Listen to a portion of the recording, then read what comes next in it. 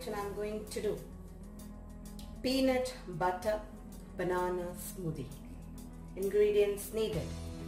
As the name says, you need peanut butter. I've taken here the organic peanut butter.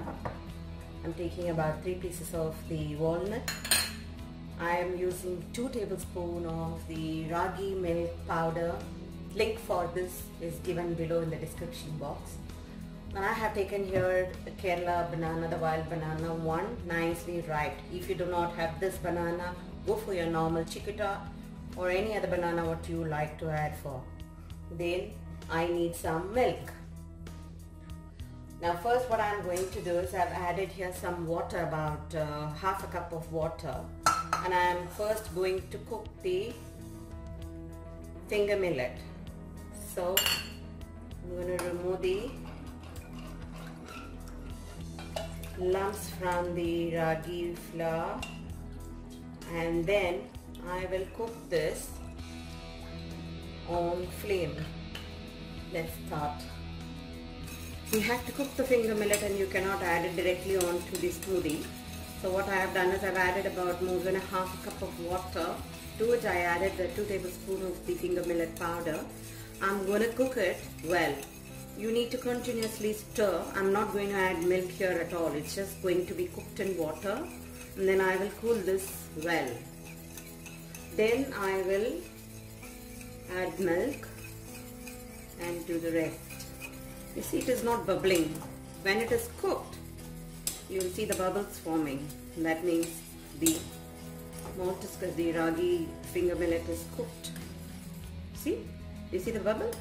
That means it is done. I'm offing the flame now, and let's cool it. I have added 2 walnut here. One I've kept for garnish. Then I'm going to add about 1 tablespoon of the peanut butter. It's up to you, how much ever you want you can add. If you like 2 tablespoons you can, otherwise 1 is more than enough. This will give a nice nutty flavor and very good for health. And then chop these bananas and add in there. I'm going to add only 1 banana because I'm making it for 1 person. So just adding the banana chopped.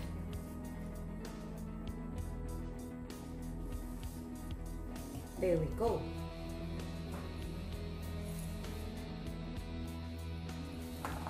Now this is come to room temperature. I'm going to dump in along with the banana. I don't want to waste anything here, so what I will do, add as much as milk you want. You want to add 1 cup, quarter cup, half cup, it's up to you how much you want to drink, okay? And just ensuring everything is into the jar. Okay.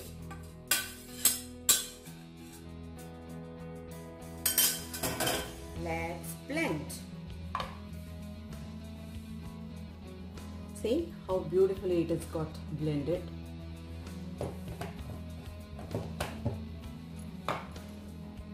Wow, smells great.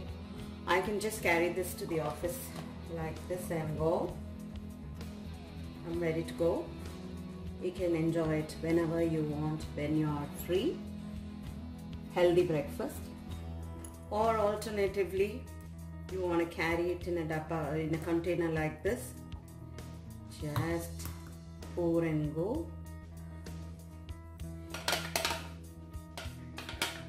If you want more, what you can do is just add some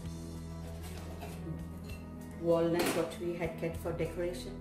If you are more hungry, you can chop 1 nice banana and then decorate it on top. And I tell you, if you have this is like quite rich and very healthy. Reason being, it has got 1 full banana in it, and then it has got 1 tablespoon of the peanut butter. The nuttiness of that butter when you have in this smoothie is excellent. And For people who want it, for me, I like always mild, you know. I don't like it very sweet like in the morning itself to have. So I don't add any kind of, I'm not going to add here any kind of sweeteners here. For if you're going to give it to children, definitely they will want a little more sweeter. So what you can do is for them, add some palm sugar, grate some palm sugar when it is, when you're making the finger millet. Make the palm sugar mix along with the finger millet and then you add, or alternatively you can add the other sweeteners like honey, agave and everything. So very healthy and very simple to make and very easy to take to office and enjoy it.